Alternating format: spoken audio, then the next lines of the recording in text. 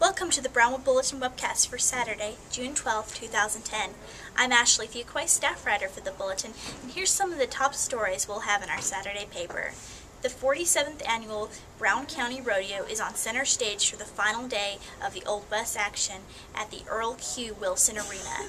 But rodeo pageantry and tradition are just part of the package, because the rodeo parade downtown and the rodeo dance at the Coliseum are also planned. See the details of these and other weekend's events in our Saturday bulletin.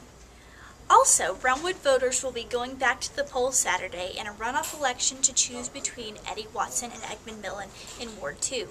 In addition, check out the Saturday bulletin for details of a rule from the EPA that requires contracts who disturb certain buildings with lead-based paint built before 1978 to have a special certification or face a stiff fine. You'll get all these stories and more in our Saturday edition of the Brownwood Bulletin.